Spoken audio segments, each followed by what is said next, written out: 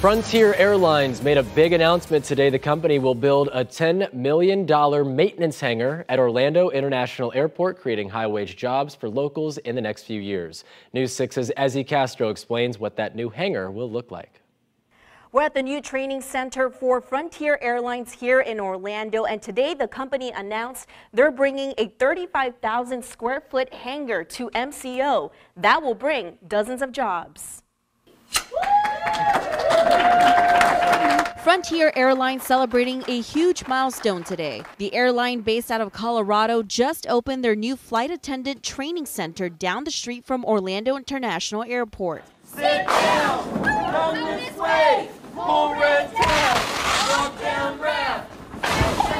But not only that, the company is building a $10 million hangar, which will create 45 new jobs, doubling its current maintenance workforce at OIA.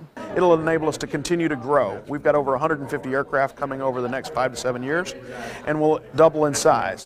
President and CEO Barry Biffle explains Central Florida is one of the busiest tourist destinations, and the airline has about 60 nonstop flights out of Orlando. Well, it is the happiest place on earth, and it's one of the best destinations in America from a tourism perspective, and that creates a lot of opportunity for airlines like us to bring people to Orlando. Now, construction will start next year, and it will be completed in 2021. In Orlando, Ezzy Castro getting Results News 6.